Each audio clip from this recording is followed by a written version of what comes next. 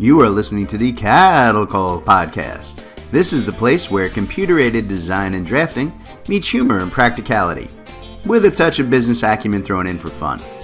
Jim and Rocco, the owners of ZenTech Consultants, the premier U.S. technology consulting firm for architecture, engineering, construction, and manufacturing, discuss the fascinating world of CAD with some humor and some honesty. The CADDle Call podcast. Hello, everybody, and welcome to another episode of the CADDle Call podcast with Jim and Rocco from ZenTech Consultants. I'm your happy, cheery host, Jim, and with me is my partner. It's Rocco. What are you so happy about? Always happy. I'm happy because I made my bed this morning. That'll make more sense to the other folks in a little while. Rocco was teasing me because he kind of knows what I'm talking about today, and he's just mocking me, people. He's just so rude. He's inconsiderate. Terrible person. You're the happy, whatever you said host, and I'm the mean, rude one. There you go. As Rocco, the mean, rude one. That's your new title. Rocco, the mean, rude host. I'm going to print it on your business cards. Wait till my wife listens to this podcast. Hey, your wife actually listens to the podcast? Mine was like, dude, I hear you talk all day. The last thing I want is to listen to you for another hour. Oh, goodness. So what are we talking about? Oh, I know what we're talking about. I like the topic today. We're talking about, here's our topic for today, folks. I love the title. It's called Working from Home. Don't Screw It Up. It's a simple title, right? So I want to talk about remote work today. And it is a topic I think that, a lot of us have become intimately familiar with over the last 2 years, and not necessarily by choice. The pandemic forced companies to build remote infrastructure and online meeting capacity into their budgets, and release just a huge swath of the workforce to work from home. And let's face it, right? That wasn't management's first choice, right? Particularly not middle management. But the government forced everybody's hand. Now, we're moving back towards a situation where the requirements to work from home are fading. And there is a fast brewing struggle coming between employees and mid-level management about coming back to work in the office. I think those managers are particularly keen on the idea because there was a lot of realization in the corporate world that many of those management roles are completely unnecessary without people sitting in the office. And look, I'd personally point out if that's the case, then those managers were never really needed in the first place. But let's be, that's a personal grudge I hold from years of struggling with mid-level corporate managers in my own career that made me crazy. But the point, though, is that now it's becoming pretty apparent to those C-suite people, right, that a lot of their managers have no function without staff physically present. And to preserve their jobs, those managers are trying to force things back into that traditional work model. Now, on today's show, I do not want to go down the path of that argument. But what I do want to do is help give a little bit of ammunition to one side while staying out of the direct line of fire on this. Think of Rocco and I as the USA, and you guys listening are the Ukraine. We really want to help, but we don't want the flag that will come down on us if we really take a side here. So, Rocco, you spent a lot of years in that management role, right, before starting up here at ZenTech. What are your thoughts on this, right? I mean, if you were still a manager, right, where we used to work and not an owner, do you think you would view things differently than you do? It's hard to say. I personally, I've always kind of struggled with, there's that personal component of this all, right? And then there's the manager component, and then there's the owner component, and I'm one of those people that I want everybody to like me. I have been like that. And I don't know if it's because of my disability or what, and yet you're still the grumpy, rude one. How is that?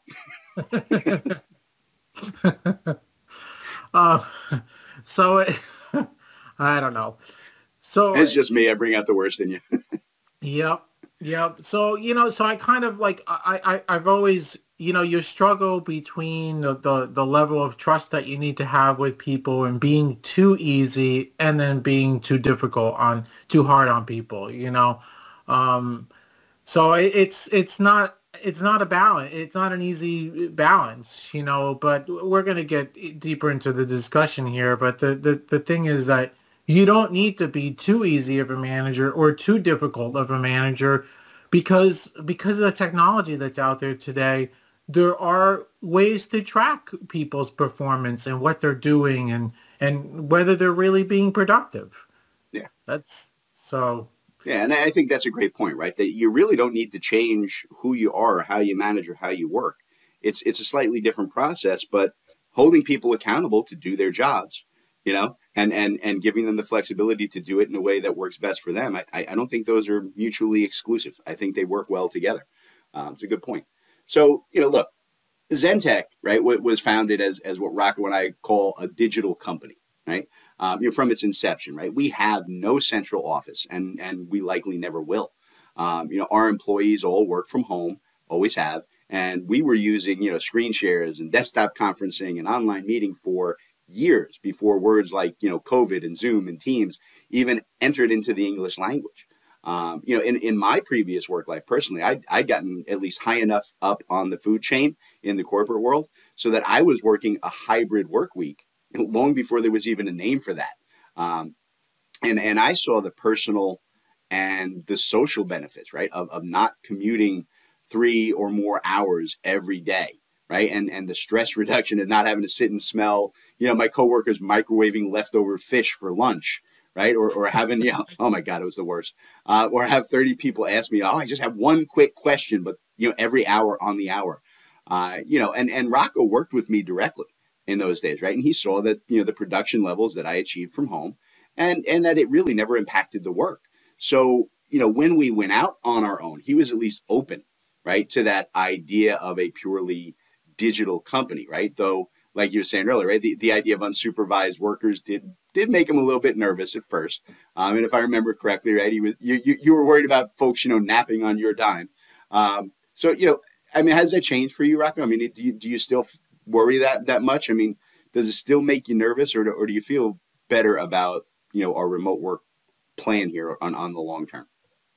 No, I definitely feel better about it. As I see the way that people work, that our employees work and the output that they put out, it proves. Look, most people are responsible adults, right? I mean, they have jobs, they have families, they have other responsibilities. So, there's a level of trust that you need to have. And, are there people that I still worry about sometimes that I second guess?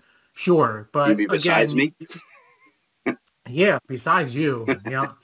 But again, the technology and the results speak for themselves. Yeah, I agree with that. So, look, I think that pretty much everybody who got the opportunity to work remotely over the last few years has seen, right, the personal and the family benefits that it brings. And they aren't really happy with the idea of returning to an office.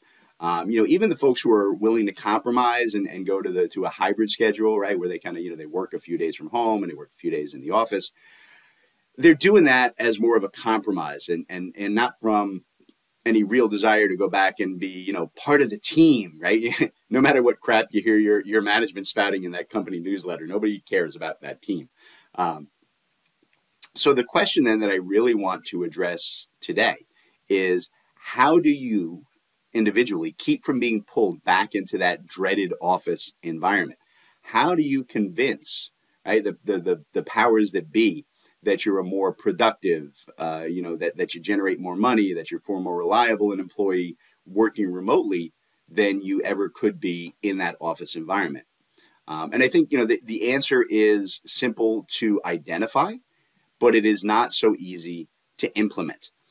You simply have to be more, and I'm stressing the word more, productive at home than you were at the office. And that's it. Right? But how do you do that, though? Right? How do you make sure that you aren't falling behind expectations, right? Getting sloppy with your work, or, developing a reputation as, unreliable and lazy and not a, quote unquote team player when you're sitting at home, right? Unshaven, unshowered, and in your robe and slippers. Yeah, and the truth is, you can't. Not if you're the person I just described. The fly in the ointment, I guess, of the remote work dream is that you still have to work, and you still have to do that professionally. The idea of, I'm going to sleep in late, then I'm going to watch a movie, and then, I'll get to my work around 11 o'clock or so and crank it out. That is doomed to fail. And if you try it, you'll be back in your office chair smelling that microwave fish stink, right? The moment that your company can make it happen. And I'm not telling you guys this as a business owner or a middle manager. I'm talking to you direct as a guy who had to learn the hard way how to work remotely on my own over a decade ago. All right. So that's what I want to get into today. So let's take a quick break to hear from today's sponsor. And when we get back, I want to really talk about the daily how-to of successfully working from home. So stand by, folks. We'll be back in just a minute with more of the CADDle Call podcast. All right, Rocco. So we are sponsoring ourselves yet again today. What is it we want to talk about? We're going to talk about me today, Jim. No one wants to talk about you. Not even you. Oh, fine. Let's talk about Zentek Tech Blocks. Awesome. I like Zentek Tech Blocks. Zentek Tech Blocks are prepaid support hours that let you call on Zentek's experienced technical staff to address all your support questions, problems, help you with workflows and standards, really anything you need on the technology side. We're here to provide the support you need so that your most talented people aren't being dragged into helping everybody else in your company instead of working on the billable jobs that you need them focused on. All right. So Zentek Tech Blocks are available in multiple sizes. We sell them in 5-hour, 10-hour, 20-hour, and 40-hour prepaid support blocks.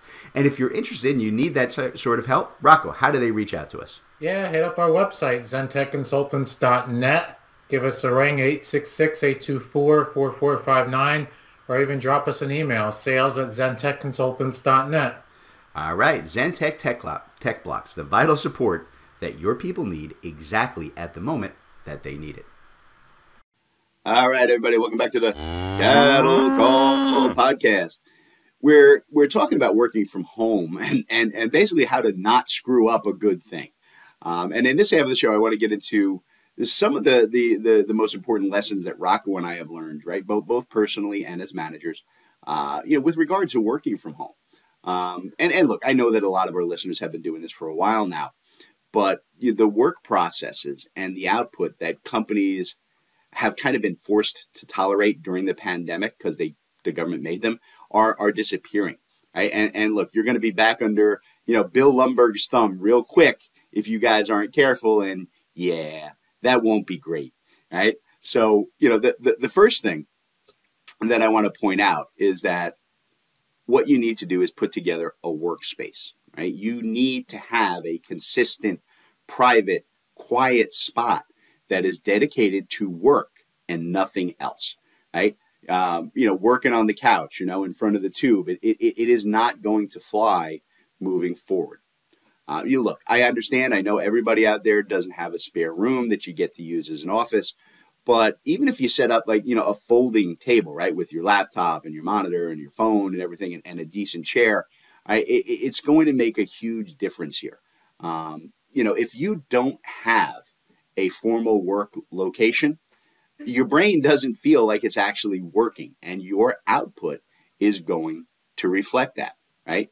Look here. A half-assed workspace generates half-assed work. That's wisdom from Jim that you guys can all count on, and feel free to reuse my quote there, right? That's how I feel about it. So, Rocco, with our employees, right? Do you find that to be true? Do they all have dedicated workspace, and do you think it has an impact on their performance and output? Yeah, they do. They do have a dedicated area, and in fact, we actually put it in our offer letters that they should have a dedicated, quiet workspace. I mean, we're obviously in communication with customers all day long, depending upon your role, and it's like you can't be on a Teams call in the middle of your kitchen when your 2-year-old's running around. It just doesn't work that well. So, so we do require it, and they do it, and it does work. I mean, they're dedicated. It's their work spot. It's our work spot as well. So they do. Yeah, yeah, I think it's really important, and it ties into my next point, Rich, which I'll sum up what I think is the most important thing that I've learned about working from home in one word, and the word's attitude. Your personal attitude, it's going to have a really drastic impact on your productivity. You got a Um, problem? I got all kinds of problems. I got attitude. I'm from Jersey, of course. I got attitude. That's what we do here. All right, now this guy. But look, no, I really do think, right? If you're at home and you're tired and you're bored and you're moping about and miserable, that absolutely shows in your performance, right? And if you do that, you're going to get pulled really quickly back into the office, and you're going to have a reason to be bored and moping and miserable, but you'll just have to do it there. And it's really easy to get pulled into the doldrums when working from home, right? And humanity's own adherence to Newton's first law of motion, all right, can destroy the dream of working from home permanently. So hey, Rocco, knowledge test. What does Newton's first law of motion say? Duh. Yeah, nice job there. Ruining my whole bit. It says very simply that bodies at rest tend to stay at rest, and bodies in motion tend to stay in motion. Simplified, not a direct quote, but that's the idea, right? If you just sit and don't want to do anything at home, it gets worse as you go. And I learned this the hard way almost 15 years ago when I first started working hybrid for an architectural firm because I had some long-term family illness issues going on that I had to take care of at home. And I used to work from 5 in the morning until 10 in the morning in the office every day. And then I could work the rest of the day from home. And at first it went great, right? The first 3 months, not a problem at all. It was fantastic. And after that, though, it started sliding. I started, skipping days here and there when I wouldn't actually do any work when I got home. And then I started getting back, to doing that work, like, later and later in the day. I'd come home and I'd watch TV for a few hours before I'd do something productive. And my project delivery times started to slip, and then I started blaming, all these, unfortunate events, happened at home. That's why this didn't get done. It was kind of like a dog ate my homework kind of thing. And, blaming that for why those things happen. And hey, does that sound familiar to anybody who is listening right now? If it does, think about it. And honestly, I'll tell you that, what saved my butt from either getting pulled back into the office or just flat out fired was a really solid boss of mine. And he warned me that, this slacking had been noticed by senior management. And he had actually been tasked to track my productivity, right? Because there were some comments and some complaints. And luckily the guy was a friend of mine and he was really sympathetic to my personal issues. And he gave me 2 weeks to square myself away before he started doing his, formal tracking, right? And testing exactly what I was doing, how things were going. And I had to lock myself back into a really strict work schedule and a really tight work environment at home, PDQ, right? And I did. And I never deviated from that routine again. And when his report went in, because he did have to do the report and everything, my numbers were actually the best in the entire company. And I made sure to keep them that way. So that topic never came up again. And then by the time that Rocco and I started working together a few years later, I already had that remote work process kind of down, right? And I don't think it was ever an issue for us when we worked together. So, Rocco, kind of going back to what you were saying earlier, right? And I don't want to frighten our employees who are listening or anything, but we do keep an eye on their output, right? And what do you recommend that folks look for on the management end of things to make sure that their remote workers are doing what they should be doing? Yeah, I mean, for one, like I was saying before, you can be a manager without hounding people, right? What are you doing right now? Kind of thing. As a manager, look at the work. I mean, use the technology that's at your fingertips to see, are people being productive? Look at the work that they've accomplished, and be fair with it, right? I mean, yeah, that this amount of work, could have been done in this amount of hours. Are they being responsive to customers' needs? Are they picking up the phone when you call them? You use the technology that's there to monitor, what people are doing. So that's the kind of thing that could be done. And I mean, I think that's I don't know that there's more to say beyond that. Yeah. I mean, I think the only thing that I would add to that is you do want to shift your mindset a little bit. I think there's a little leftover, coming from the manufacturing background that this nation had. I think there's still a little mindset left in our culture that, hey, you're being paid to work every minute of every hour like you were on an assembly line. And that's not the case, particularly when you get into, design and construction and high-end technology. You're being paid for production and output, and I think you have to shift that. And it's okay if at the end of a day, your employees have done more work than they would have, than you expected, or what you could have reasonably expected in the office, or the same. If they're at that level, do you really care if they did it in 4.5 hours instead of the 8 years? You know what I'm saying? It's about the output, to my mind, and not the time. And that I think is something that's in our American culture that I think we need to shift as managers. So, yeah, it is about the output. And I guess the other thing that I was thinking of is, is also, from the management perspective, be a manager. Don't just decide to check up on things, once a week, or look at whether something was done a month after it should have been done. I mean, be responsible as a manager yourself, right? To make sure that stuff is getting done. Don't be lazy yourself. There you go. Yeah, part of this is on the manager too. Yeah, you've got to do your work as well. Yeah, that's a really good point. All right, so I guess kind of the question, right, is how do you keep your mindset in that work arena, right, when you're at home with a million comfortable distractions? Well, I'll tell you how to make it happen, right? I treat it like any other work environment, but with a few extra steps that kind of keep my emotional and mental state semi-stable. I'm never truly stable. I'm only semi-stable at best. For starters, I have a set time that I work every day, just like I did when I was in an office, right? I log in, I check my emails, I start taking meetings, making Rocco miserable. I do that at the same time every single day, right? And that instantly, I think, starts your brain functioning in work mode. Like I said, I have a dedicated workspace that I do 100% of my work in. I never, ever work on the couch or in the recliner. I'm also lucky enough to have an actual office in my house, right, where I can close the door for privacy and focus, which definitely helps. I will say another important thing is no TV. I don't even have one in my office. It's a tempting distraction, that you really need to avoid. I turn on the radio if you want to stream, music on iHeart or Spotify.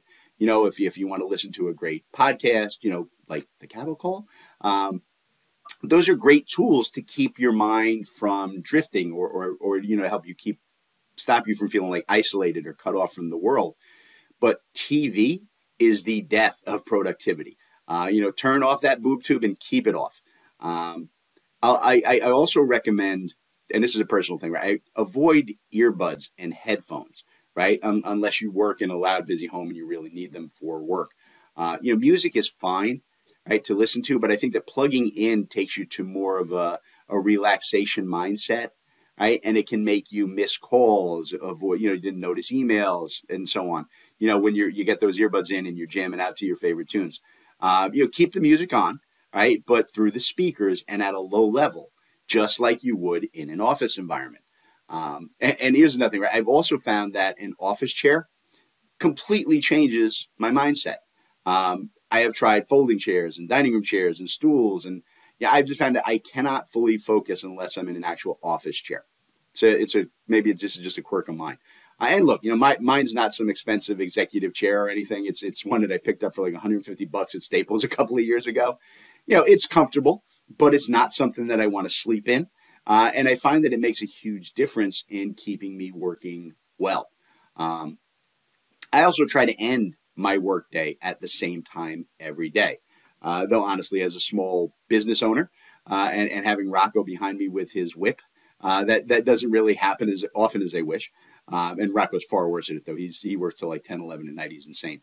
But look, if you can do that, though, I think it can really help ward off a lot of the mental and emotional issues that can come up from sitting alone in an office all day.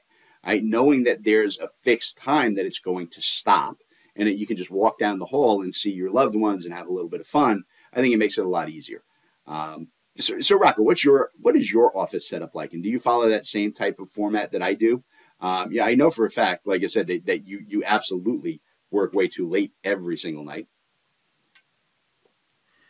Yeah, I mean, it's just it's the workload. I mean, you got to do what you got to do. But I mean, I have a separate office, with a desk and and a desk with plenty of room now. And I find that even that makes a big difference, right? Don't have a cluttered desk. Don't have your personal stuff all over and your work stuff. I mean, just have a nice if you have the space and the ability, have a nice dedicated desk that you work at. And so that's a big thing. It does make a difference, like you say. Yeah, it changes your mindset. All right, so I'm going to point out two more things that I think are absolutely vital to long-term remote work. And I know that some of you listening are going to think I'm crazy, and just trust me on these, right? And look, Rocco's already started mocking me on these. But look, first, you need to dress the part, right? You need to shower, shave, and dress just like you would if you were going into the office, right? And I mean every single day, not just when you have a Zoom call with the boss, right? Shorts, t-shirts, slippers, sweatpants, they're the worst things that you can put on. They completely change your brain into a mindset of laziness and relaxation, right? Look, if you're dressed for a day at the beach or like you like to curl up with a good book, that is what your brain is going to want and expect from you. And yeah, I'm not saying you need to put on a suit or anything here, right? But a pair of jeans or khakis, some shoes, and a sweater or a comfortable button-up shirt, it's going to help you feel that it's work time, right? And it's going to increase your focus. That simple act of dressing like a responsible adult each day will help you behave like one, at least for the work process, right? I don't make any promises about your regular behavior. But I even fell back into that sweatpants rut during the pandemic. And I actually had to force myself back out of it because I found that I was just dragging and tired and burnt out from working just by lunch every day. And the simple act of, putting on big people clothes completely changed that. Right? When I'm dressed, I feel like a professional doing professional things, even if I'm only working 10 steps away from my bed. So, Rocco, are you rocking the shorts and ripped t-shirts most day at home, or do you find that dressing a little more formally helps you to focus? No, I'm not going to lie. I mean, to be honest with you, I don't, I do work in sweats and a t-shirt or a sweatshirt or, obviously depending upon the time of the year.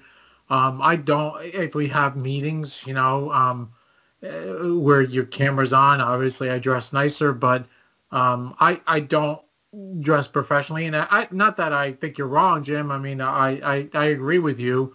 It's just everybody's different. I'm personally, I think I'm a lot more disciplined than a lot of people are. I mean, and you're going to get to this other point, but I work out, 3 mornings a week and I try to walk either during lunch or during the evening. And I've done that since the beginning, since I first started, actually before I even started working from home. I'd work out in the morning 3 days a week. And so I'm pretty structured, pretty disciplined like that. I'm not, like crazy army structure, but I mean, yeah, I'm pretty disciplined, but I agree with you that dressing right, even at home, makes a difference. Yeah, no, and like I said, everybody's different, right? And and you got to find what works best for you. And look, I'll say the second point that I want to make here that's vital to me, and this is a point that I call "make your dang bed." It's not just making your bed every day, though that is actually part of it. You do want to do that. It's really about starting each day, right, by taking care of yourself. That's what Rocco was talking about, right? You got to prep yourself both mentally and physically for your at-home workday. A trap that I fell into very early on, and that I still stumble into now when things get busy and I'm overwhelmed, is to ignore the basics of getting up and getting going in a healthy way. Trust me when I tell you that ignoring your own health will destroy your work quality and performance faster than anything else. So, what do I mean by make your dang bed? For starters, make your bed every day. It is really easy to let small things like that go, all right, when we're working from home. And it actually nags at the back of your mind that's not done. It makes you feel lazy, like you're skipping things. And you kind of get in that set like, it doesn't matter. And then other small things don't really matter either, right? And that will show in your work. And that's really the kind of the kiss of death for what we're talking about here. Every day, right, we need to perform the basic, ablutions that make us part of the human race, right? Bed making, teeth brushing, bathing, shaving, dressing, having breakfast, all of the things that you would do if you were heading into an office. And I'm also going to throw the one more thing out here, like Rocco said, and I'll even say it takes a lot of chutzpah coming from someone with a gut the size of a small car dangling over his belt, like I do. But you also need to exercise every morning. And this is one that I struggle with constantly, right? And I've only really been able to get consistent with it over the last few months, honestly. And I found that for me, at least, doing the exercise before work instead of after, it completely changes my entire mental state for the day. Even though it means I have to get up an hour earlier now, right? I find that, taking a good long walk and doing some stretching before work, it just makes me much more relaxed and content working from home than almost anything else. I tried for years to, like Rocco does, right? I'd go, work out at lunch or after work so that I didn't have to get up early because I hate getting up early. And honestly, it did nothing for my personal outlook. And I always faded out. I stopped doing it after a few weeks. I couldn't do it at lunch because I got tied up in a meeting, or I was just too busy today. I didn't have time. And at the end of the day, honestly, just too tired. Work tires you out, right? Even from home. It's still work, right? Even from home. And for a fat man like me to go and work out after 12 hours of working, it was not something that I was looking forward to. It was something I was dreading, right? And like I said, now, right, I get up, I go take a walk, I shower, I shave, I make the bed, I dress nicely every day before work, and my attitude and performance is dramatically better, right? Better attitude equals better work, right? Which means you're not getting pulled back into the land of red staplers and no birthday cake. So, Rocco, what else do you do to keep the work at home process stable and productive? I think we've covered a lot of it, but I think it's important to take a break. I mean, take a break, go down the steps, breathe some fresh air. You're not, don't take work so seriously that you can't even, take a bathroom break or go get some water. So I think that's an important thing. And, have a conversation with a coworker, don't be afraid to pick up the phone and say, hey, how are things going? As if you were in the office, but, also be responsible, right? I mean, be a responsible adult, realize that you do have a job, and don't overstep, like Jim is saying, don't overstep the privilege that you have of being able to work from home. If you're supposed to be working certain hours, be there. Don't. It's one thing if there's an emergency, and that happens to all of us. But don't abuse your privileges, because they're going to be taken away if you abuse them. So that's what comes to mind at the moment, Jim. Yeah. No, and absolutely, I agree with you 100%. Right? I mean, at the end of the day, being able to work from home It's going to be your responsibility, right? Your frame of mind, your attitude and emotional state are reflected in your work and in your correspondence and communication with your coworkers, right? And if you feel good, your work is going to show that. And if you feel crappy, you're going to generate crappy work. And look, the Lumbergs of the world are just waiting for an excuse to pull you back into the office, right, where they can hover in your cubicle door with their world's greatest boss coffee mugs and make sure you're getting those TPS reports done. All right, so don't let the Lumbergs win, folks. Fight the good fight by making your life better so they have no excuse to make it worse. All right, so with that, we're going to get out of here and let you guys get back to making your dang bed. We're out of here, folks. We'll catch you next time on the CADDle Call podcast. All right, everybody. Today's CADDle Call was brought to you courtesy of Zentech Consultants. That's Rocco and I. Zentech Consultants works with design and manufacturing firms to help our clients purchase and implement the software that they need in these complex industries. We provide a single point of contact for clients to buy, develop, and learn the most vital software systems for your specific needs. Zentech strives to be your trusted technology partner from your initial needs all the way through long-term support and training for your entire staff. So Rocco, why don't you tell them how to reach out to Zentech? All right, yeah, you can reach out to us through zentechconsultants.net. You can email us at sales@zentechconsultants.net, or you can even call us 866-824-4459. Excellent. We look forward to hearing from you all.